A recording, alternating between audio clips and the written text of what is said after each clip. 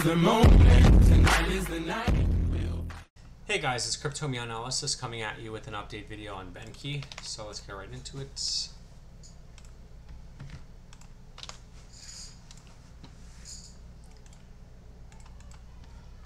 So from the high to the low, we're still consolidating actually, so it's pretty boring. I want to say once we move up, we are still above the 236. So as long as we stay over 1 cent 34, 2 cents 2 cents 51, and then 4 cents 22 is in play.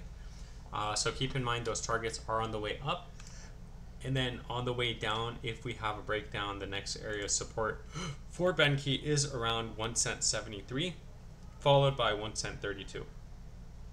1 cent 35.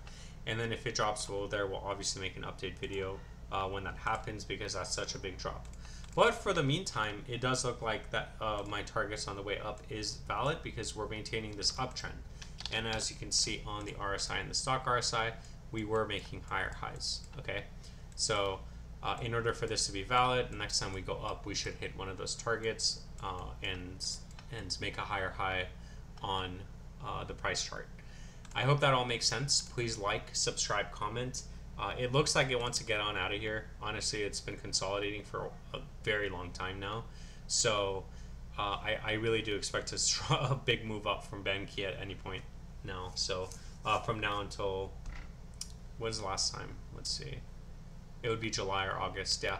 So I want to say within the next couple months, expect a big move up. Whether it's going to hold, I don't know. It just depends on if there's going to be a lot of sellers or not. But we'll keep you guys updated. And again, thank you so much for your support.